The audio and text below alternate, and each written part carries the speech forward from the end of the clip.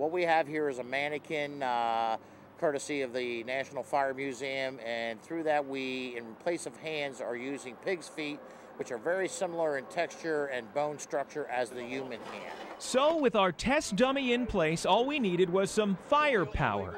Under the supervision of the Pennsylvania State Police Bomb Squad, we obtained this box of recently confiscated illegal fireworks, which should do the trick nicely. If this went off in your hand, is it going to hurt, or are you going to end up at the emergency room? I would say yes.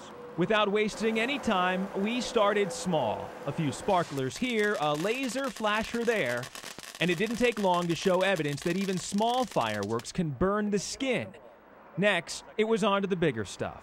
Our pig's foot couldn't quite grip this M80, but a little duct tape to secure it in place. A quick check revealed broken skin and what looks more like pulled pork than a foot.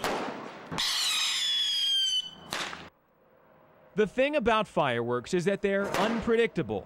Short fuses and missing labels can lead to big accidents, which is why the federal government classifies fireworks and states set their own laws. The difference being that you're talking about things like bottle rockets.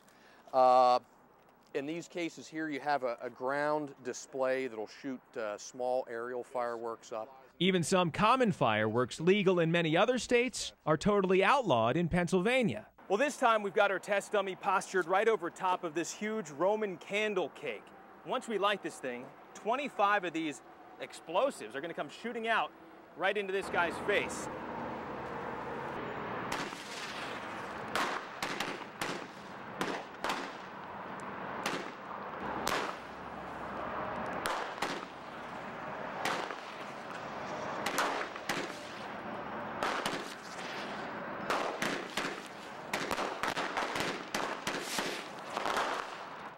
By the end of the blast, it's clear that a real person would be seriously injured, and proof that the wrong fireworks in the wrong hands can go seriously wrong. Anytime that you're utilizing fireworks, they should be in a controlled environment and done by the experts.